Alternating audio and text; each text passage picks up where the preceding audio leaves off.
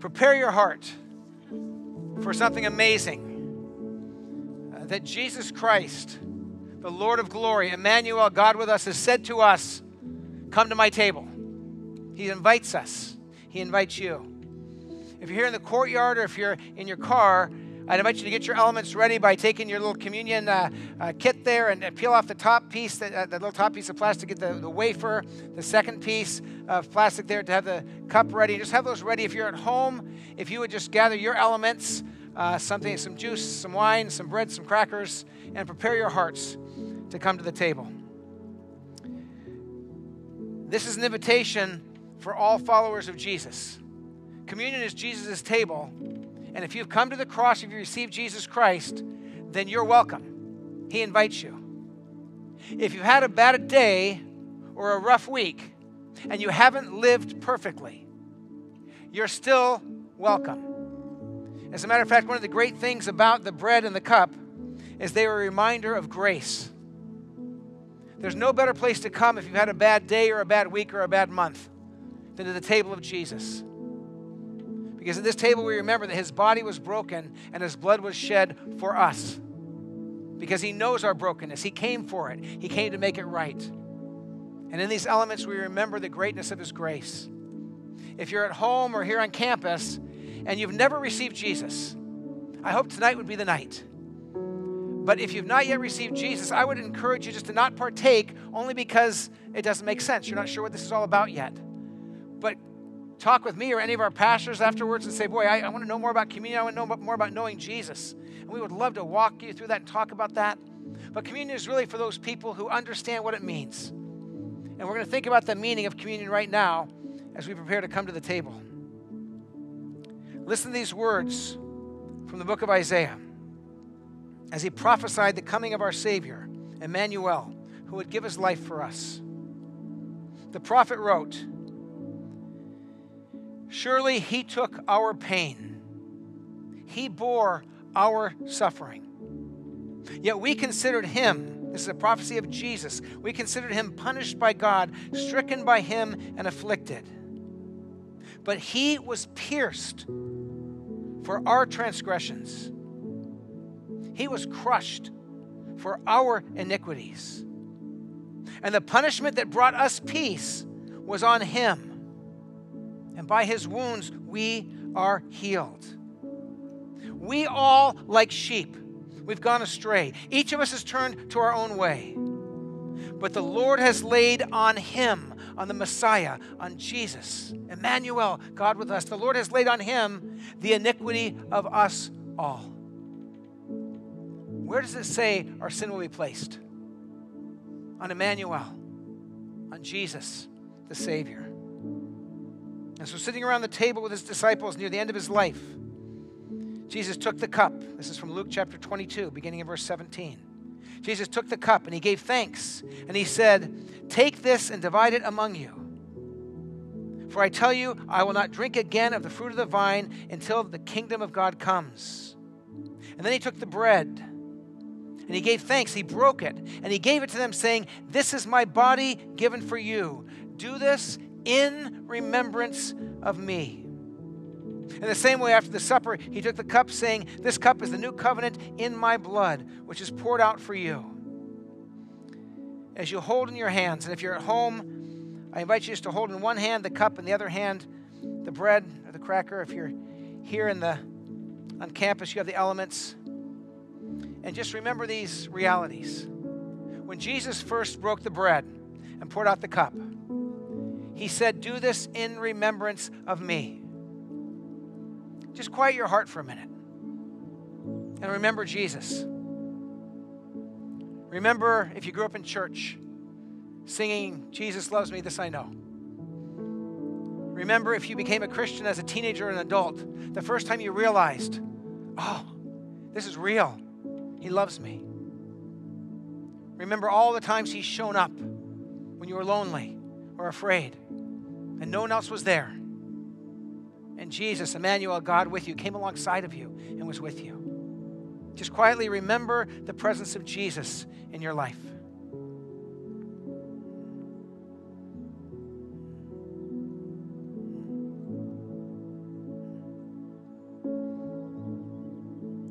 And as you remember Jesus, remember that we come to the table as a family. We are part of the church universal all over the world. And if we're part of the church universal, then certainly we're one body here in Monterey, part of Shoreline. Some are at home. Some are in their cars. Some are in the courtyard. Some are traveling for business, but you took the time to get online and get the elements ready to partake. We are one family united, one body of Christ. So communion is communion with Jesus, but it's also communion with his family. So even as I'm talking now, as you're thinking about this, don't just look to Jesus, look around you. And remember, this is communion with these people who love to bring their instruments and their voices to lead in worship. Peek over the wall down the parking lot and see the other people. Say, we're in this together. This is communion. We partake in a moment. We'll partake together as the body of Christ from home, from here on campus. And we partake to remember his grace. One of the terms that theologians use for the sacraments, for communion and for baptism, are gifts of grace. Because what we hold in our hands is a reminder of the grace of God, a physical sign of the spiritual reality that the God of glory came to earth, enfleshed as a real person. And on the cross, his body was broken. And on the cross, his blood was shed. And he knew us by name. He knew us by name. And so this bread which we break is our communion with the body of Jesus Christ. Look at the wafer you hold in your hand. Look at the bread you hold. And just quietly say, Jesus, thank you for your sacrifice. Thank you for being broken. Thank you that every ounce of healing I have is because you allowed yourself to be torn apart, to put me back together. And Jesus, I partake of this bread, remembering you and your grace. Let's partake together.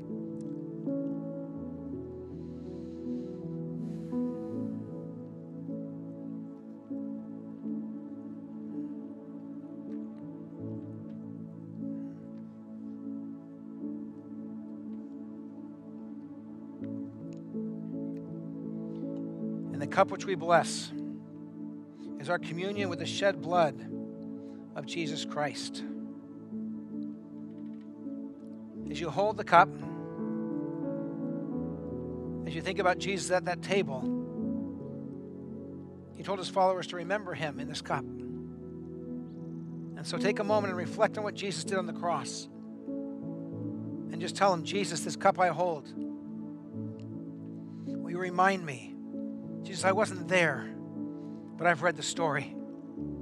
I've read your word. And your blood was shed from the city all the way up the hill called Golgotha and on the cross. And you poured out your life for me, Jesus. You were poured out so you could fill me up. And Jesus, even as you came to this world and were there on that hillside, you are here with me now. Jesus, as we partake of this cup together, may we experience your presence and your grace. Let's partake together as a sign of our unity in Christ.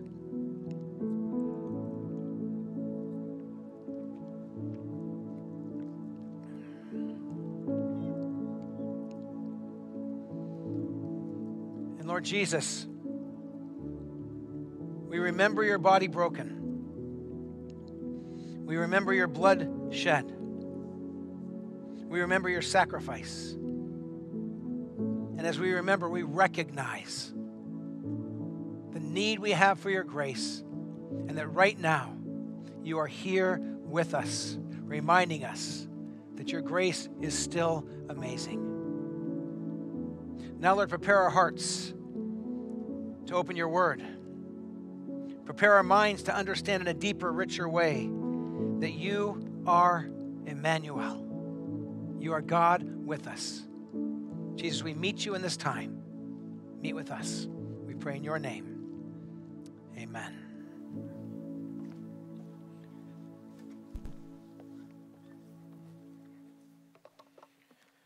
Well, good evening, Shoreline. It's so great to be gathered together, isn't it?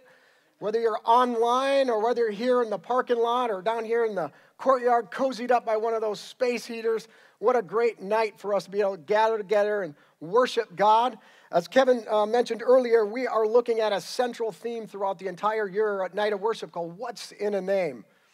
So far this year, we've looked at the different names of God. We've looked at God as He is the Alpha, the Omega, the first and the last, the beginning and the end. God's name, He is Advocate, He is Comforter, He is Holy Spirit. Look at God, His name, He is the I Am, the great I Am. And last month, Pastor Kevin shared with us about God, Jehovah Ra. God is our shepherd. And this month, we're looking at Immanuel, God with us. Just one word in Hebrew, but 3 words in English. Immanuel, God with us. Now, the Bible only uses that title 3 times, twice in the Old Testament and once in the New Testament. And I'm going to read that passage Pastor Kevin read earlier, but I want to read it again, Matthew 1:20 Matthew 1:20 and 23. And in those verses, it says, But after he had considered this, an angel of the Lord appeared to him in a dream and said, Joseph, son of David, do not be afraid to take Mary home as your wife, because what is conceived in her is from the Holy Spirit. She will give birth to a son, and you are to give him the name Jesus, because he will save his people from their sins. All this took place to fulfill what the Lord had said through the prophet, the virgin will conceive and give birth to a son, and they will call him Immanuel, which means God with us. And of course, that was the fulfillment of the prophecy from 700 years earlier that a Messiah would come to save his people. And Jesus, the second person of the Trinity, comes fully God, fully man, and comes to save his people. Now, it's a very familiar passage, Matthew 1. And unfortunately, sometimes familiarity can reduce the significance of the name Immanuel. But his name, Immanuel, is infinitely powerful and intimately personal. And it should astound us, it should move us, it should transform us, and it should humble us every day of our life. Charles Spurgeon, an English preacher from the 1800s, had this to say about the name Immanuel. He says, Immanuel, God with us. It is hell's terror. Satan trembles at the sound of it. Let Satan come to you suddenly, and do you but whisper the word Immanuel, and back he folds, confounded and confused. John Wesley, another English preacher who lived in the 1700s and the founder of the Methodist Church, as he was dying, the last words that he spoke were, the best of all is God with us, Immanuel. Infinitely powerful, intimately personal, Immanuel, God with us. And so as I prayed and prepared and pondered the impact of that name, Immanuel, God with us, I came up with what I call 4 life-changing and mind-boggling implications of Immanuel, God with us. Implication number 1 is that God came for us. God came for us. The same God who created the universe and everything in it. The same God that walked with Adam and Eve in the garden and whose heart was broken when they fell into sin. The same God who appeared to Moses in a burning bush. The same God who led the Israelites by day by a pillar of cloud and by night a pillar of fire. The same God that parted the Red Sea for the Israelites.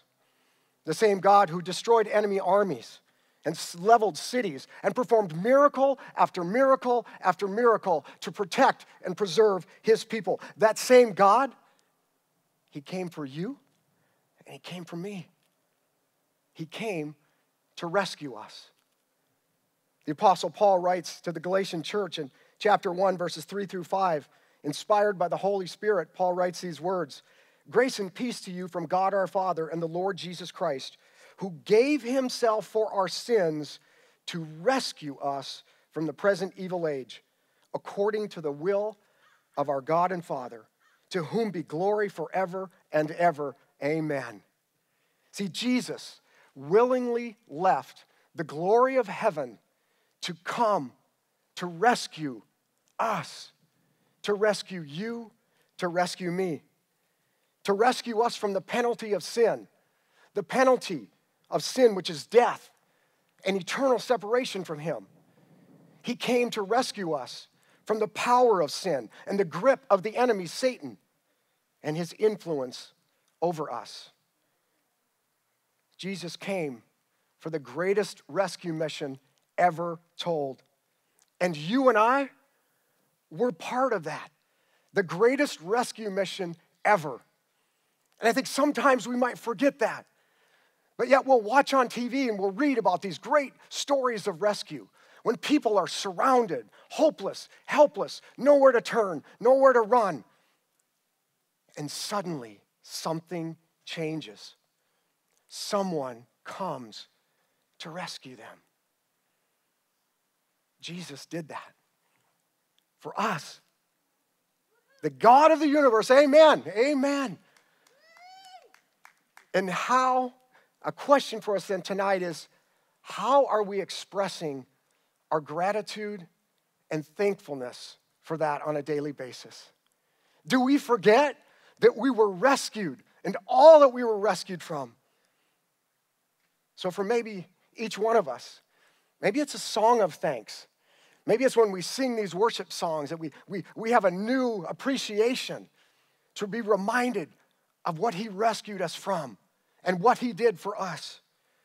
Or maybe it's just a simple prayer of thanks on your daily drive in to work. And maybe it's as simple as, Jesus, thank you for rescuing me. Thank you for rescuing me. A simple prayer. Eternally grateful for what he did for us. Immanuel, God with us. Implication number 2 of Immanuel, God with us, is that God made a way for us. You see, God came for us and he made a way for us to be with him. We read in 2 Timothy chapter 1, verses 9 through 10. It says, he has saved us and called us to a holy life, not because of anything we've done, but because of his own purpose and grace.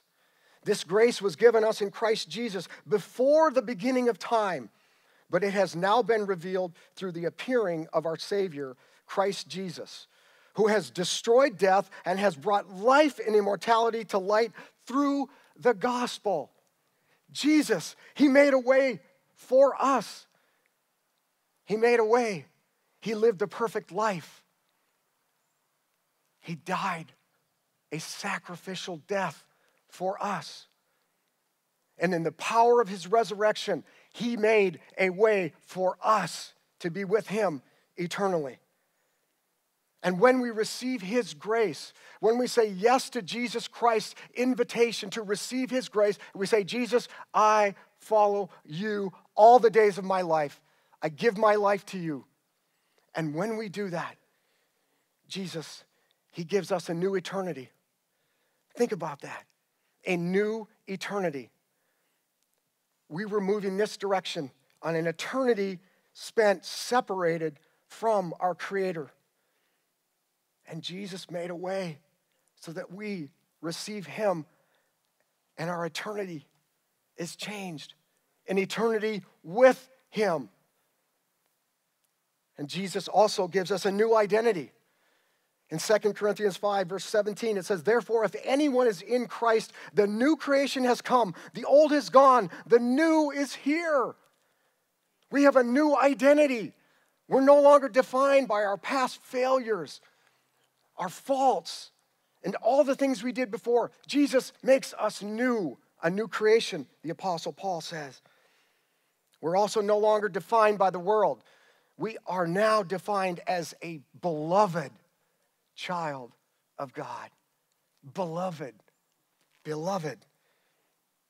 And we also have a new family. I love what Pastor Kevin said in communion, that when we say yes to Jesus, we have a new family, a body of believers, brothers and sisters in Christ that come around us. As you look around tonight, and even if you're at home online, you are part of a family. And when you say yes to Jesus, you have a new family, and it is a forever family that you share life with. The ups, the downs, the highs, lows, the joys, the sorrows, and yes, even in times of global pandemics. Can I get an amen, church? Amen. And lastly, we get a new priorities. Oh, Jesus gives us new priorities, does he not? Jesus says, love the Lord your God first, and love others second, and love yourself last. Doesn't mean you think so much less of yourself, but you think of God first. He's your first priority. You help others. You serve others. New priorities. And the question then is, why us? Was it because we were so good and we are so good? No. Paul tells us, no. It's because of God's sovereign purpose and his grace that he chose us.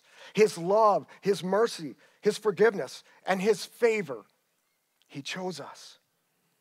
And so a question for us tonight, church, is how are you experiencing his grace and extending it to others? How are you experiencing his grace and extending it to others? Now, I would never ask a question that I'm also not wrestling with myself. And so this morning I went out for a hike. One of the ways that I connect with God is being in nature and finding times of prayer. And so this morning I was out and I was processing my sermon, and I was up and hiking through the woods, and I kept asking myself, like, Lord, how am I experiencing your grace? And how can I be more gracious to others? And this is what the Lord put on my heart. This is the prayer that I want to mark the rest of my life every day. I want you to listen to this. I believe it's from the Lord because it has a melody, and I'm not musical at all. Father, today, let me experience your grace in greater measure, and let me extend that grace to those I encounter. Let me say that again. Let me experience your grace in greater measure, and let me extend that grace to those I encounter. I want that prayer to be on my lips the rest of my life, every day, as I am experiencing God's grace and I'm extending that grace to others. And I hope that that would be your prayer as well, that you would be praying for a fresh experience every day of God's grace. And in return, then, you would extend that grace to others. Immanuel, God with us. The third implication is that God cares for us. God cares for us. He created us in love, and he cares for us in love. He came for us, he made a way for us, and this is what he didn't do. He didn't say, you're all on your own now. You figure it out. God cares so much for us that when we place our faith in Jesus Christ, he literally takes up residence in us through the power and the presence of the Holy Spirit. That's how much he cares for us. God himself dwells within us. God himself, through the work of the Holy Spirit, he comforts us. He challenges us. He convicts us. And when needed, he corrects us, and he calls us to his own in love. It's to grow, to be more like him in every aspect of our lives. And two verses in particular that have really been more meaningful than so many other verses in the Bible, but every verse, obviously, every verse of the Bible is God-breathed. But two verses in particular that have really helped me in times of real trials and real struggles, whether it's a combat deployment or whether it's searching for my son in the middle of the night as I was hiking up a hill with my other son who was lost somewhere in the Ventana wilderness. These two verses really reminded me that God cares for me. Romans 8, verses 28 and 29. And we know that in all things, God works for the good of those who love him, who have been called according to his purpose. For those God foreknew, he also predestined to be conformed to the image of his Son, that he might be the firstborn among many brothers and sisters. So no matter what we're going through or what we will ever go through, God has a purpose. And we can trust that he is working for our ultimate good, no matter what we're going through. Amen? It's to grow us, as the verse says, to be conformed to the image of his Son.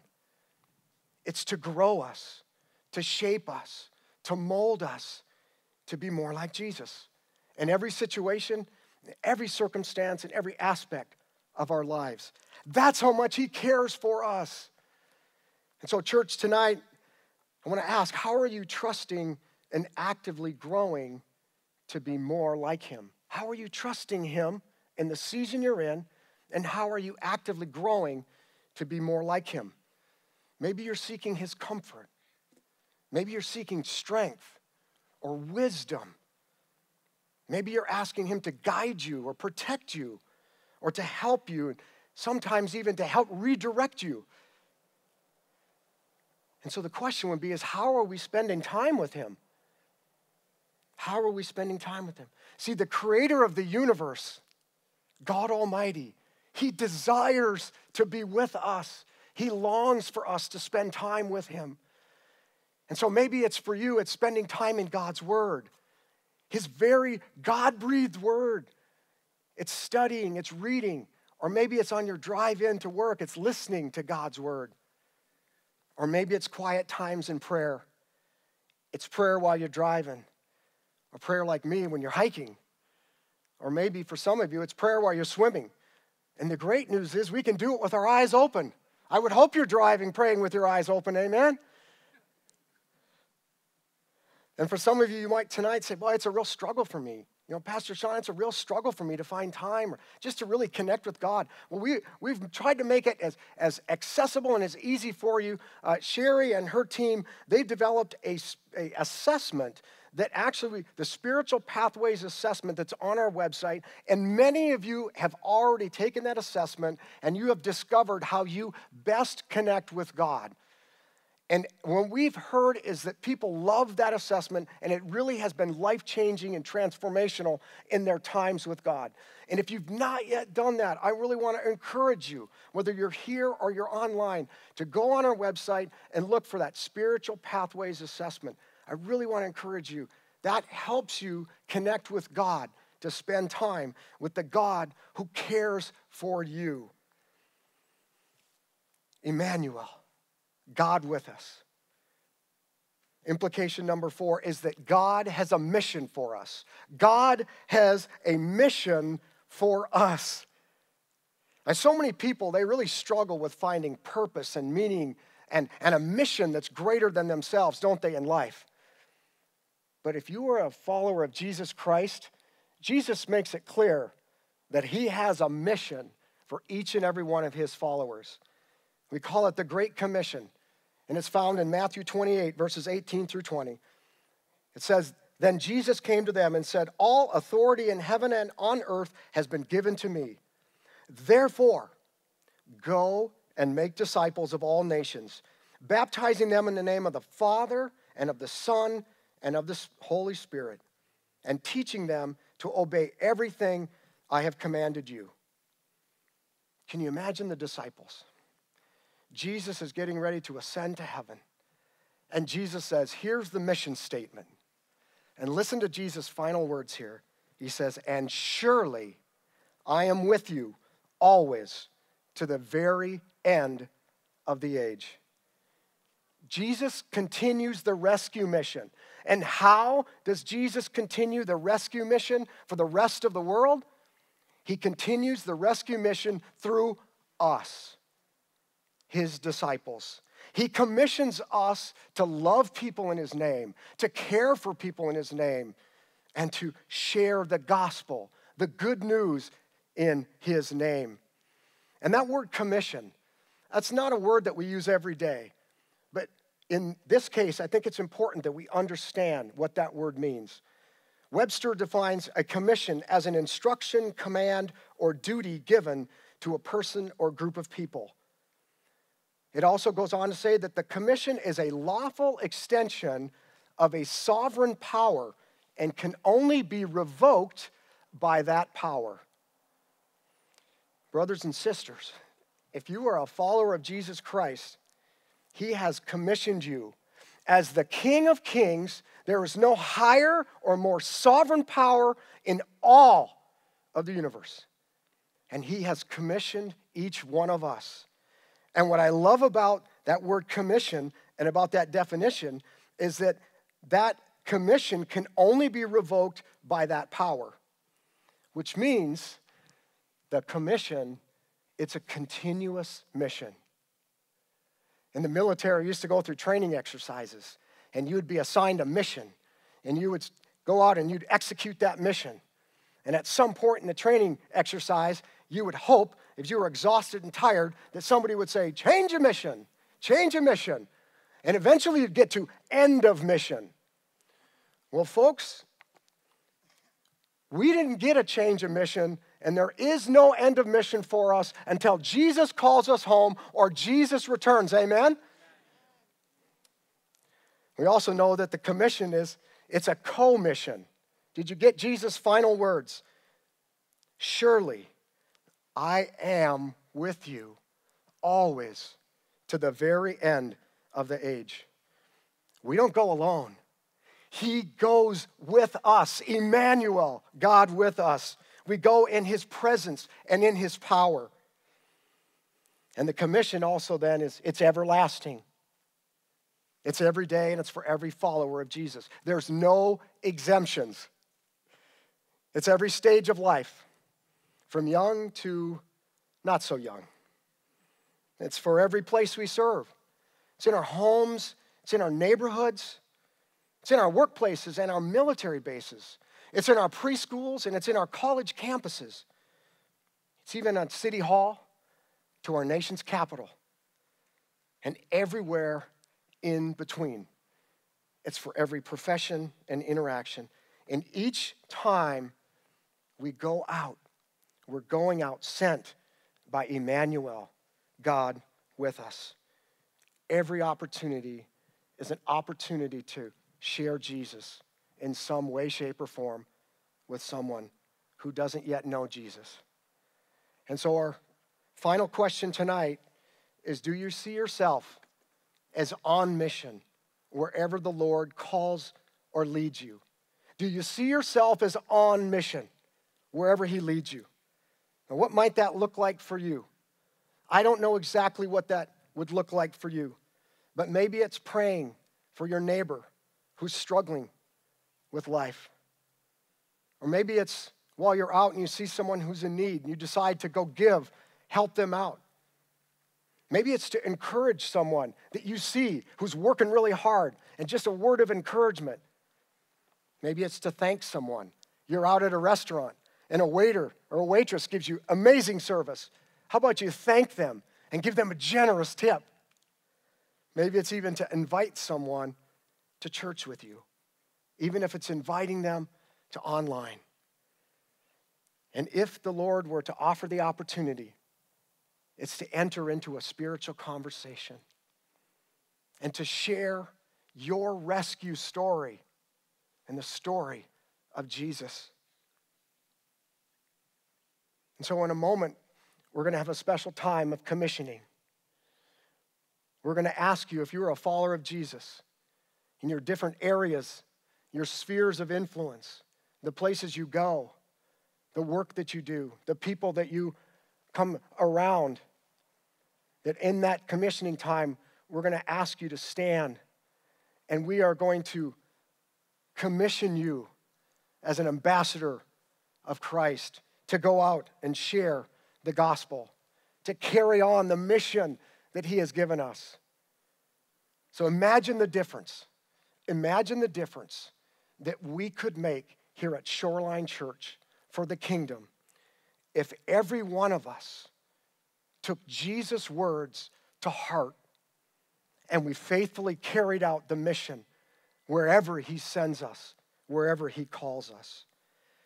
Immanuel, God with us. Let us live in and out of that reality, not just at Christmas time, but for the rest of our lives. Amen? Amen. Lord Jesus, Immanuel, God with us.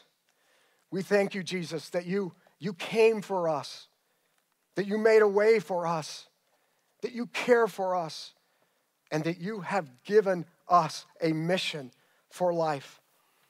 Jesus, who are we that you would call us unto your own? We thank you for your grace. And Lord, I thank you for each one of my brothers and sisters tonight. And I pray, Lord, that you would stir in their hearts a renewed sense, a renewed joy in the mission that you call us in to go and make disciples. Jesus, we love you and we thank you. In your name, amen. Amen. Amen. So we have a gift coming your way. Yeah, you can say praise the Lord for that. Amen. So we have a gift for you, and that gift is that God would, by his Spirit, commission you. We got a whole row of pastors over here. We got a boatload of pastors, all right? And they are ready to commission you. And so as each one comes up, they're going to tell you what specific group they want to commission. You may find in the next few minutes that 2 or 3 of those groups you fit into. If more than one group is you, we invite you to stand up again for that one. Now, I know some of you are bundled up and you're cozied up. You got blankets here. I'm going to ask you still, if this applies, and if it applies to you and you're willing to say, I want to go on mission along with Immanuel. I want to go on mission in this part, and I want to make myself available to be used by him in the world. If it comes to each thing and that's you, I invite you to stand up. If you're at home, I want to ask you to stand up. If you can't physically stand, we understand. Then just, if you can't physically stand, turn your hands upward like this to receive this commissioning. If you're in your car, just if it's you, turn your hands upward and receive that way. At home in the car, your hands in the courtyard, and at home if you're able, let's stand. And also I want to say this. I know for a lot of people, in a moment like this where you say, well, you're going to say, so the first group, just so you know, the first group is going to be military, first responders, and government workers. That could be school teachers in the public schools. If you're in any of those things, in a moment, we're going to pray for that group, commission that group. When Roy announces that, I'm going to invite you to stand up. Now, some people are going to say this. Well, you know, my faith is private. I'm not going to stand up in front of other people. Can I tell you something as your pastor? The Christian faith is not a private faith. It's a public faith. Amen. Now listen, it's deeply personal, but it's not private. And to be in the community of God's people, to stand up and to let somebody in the name of Jesus commission you is a gift. And so pastors, are you ready to bring us a gift and to commission us? And if anything that applies to me, I'm going to stand. And I'm going to let the Holy Spirit speak to me and challenge me. So Pastor Roy, would you begin our time of commissioning? Go ahead. Well, for those among us from the military and first responder communities, desiring to be light and salt in your spheres of influence, I invite you to stand.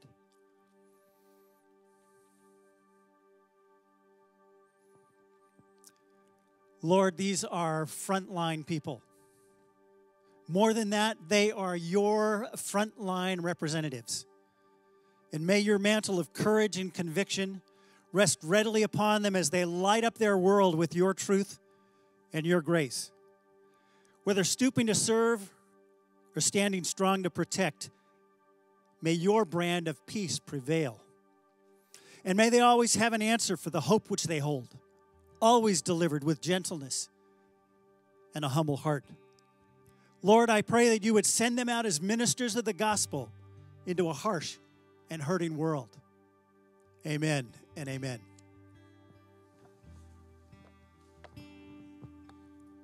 If you're in the medical field in any capacity or the mental health field in any capacity, and you have it in your heart to share the gospel of Jesus Christ, the light, love, and the hope that he and only he brings with others in your life, would you please stand now? Medical field, mental health field in any way. It's an honor to pray for you. Heavenly Father, we ask that you would bless these workers in these fields because, Father, they need it every day. They need a fresh infilling of your strength and your direction, your guidance, your wisdom, your resilience, your perseverance, Father, in every situation from mild to great strain. Father, would you help them and heal them and bring them peace, Father, as they do what you've called them to do in their heart to help the hurting. And then also, Lord, would you work through them? Would you work through them to reach the lives of those they serve and even those they work with who may not know you, to bring that same hope and light and love and peace and grace to those they serve so that their life and what they display would make a difference, Father. So we ask you to bless them and send them out as ministers of your gospel. And we pray this in the holy and precious name of the one who gave everything that we would be redeemed, Jesus Christ. Amen.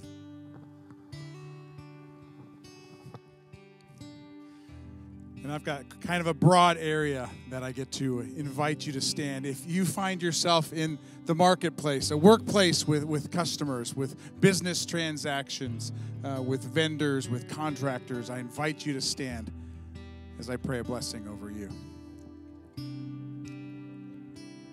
Heavenly Father, we thank you for these individuals who are ready to be on mission for you in the workplace.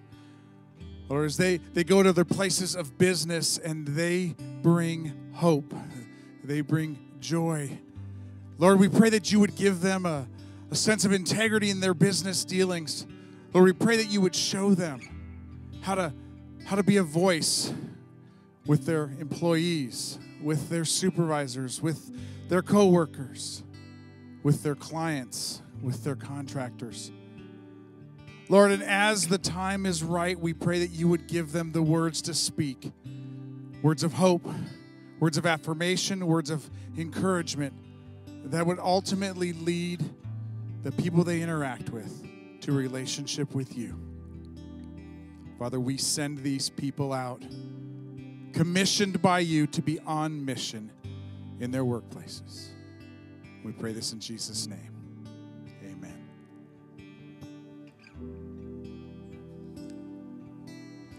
And if you're in the world of education, if you're a teacher or an administrator, if you're teaching homeschool, if you're in the front office, if you're in any way in part of that world, I just invite you to stand and let me pray for you. Lord, I just commission all these people who are standing, who are at home or in their car, Lord, in this space, Lord, that they would be a minister of the gospel for you.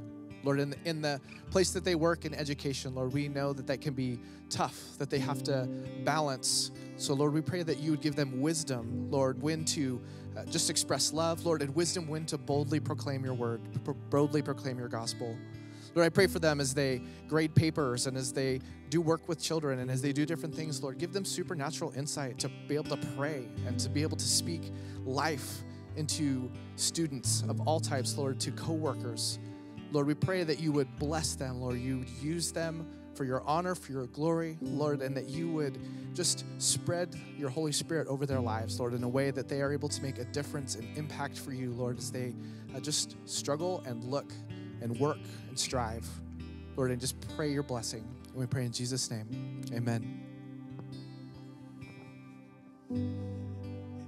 And if you are an elementary age kid, if you are a middle school student, a high school student, if you are in college, post-grad, I'm going to ask you to stand. If you want to just proclaim Jesus to your campus, if you want to go be the salt and light to those campuses, please stand, and I'm going to pray this over you. Lord Jesus, we love you, and I just pray for every single kid, every student who is standing right now, God, that they would want to go on to their school campus and boldly proclaim your name.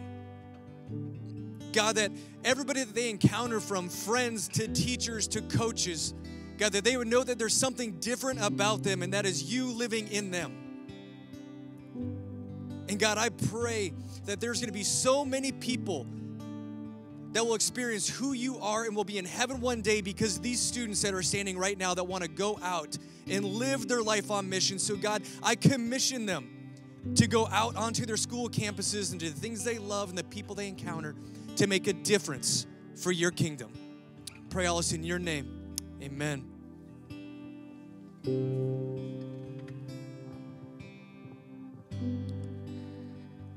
As a sign of your desire to model Christ to your kids and your grandkids, I want to invite parents and grandparents to please stand.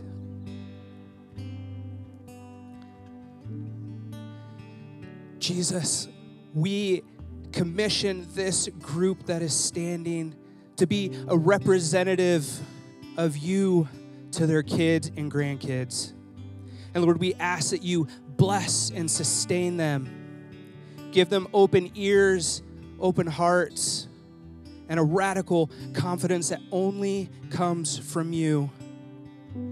So that when opportunities arise to boldly and confidently speak your love into the lives that you have entrusted them with, they can do that. Lord, we send this group of people out that is standing to be ministers of the gospel for their families in your name, Jesus. Amen.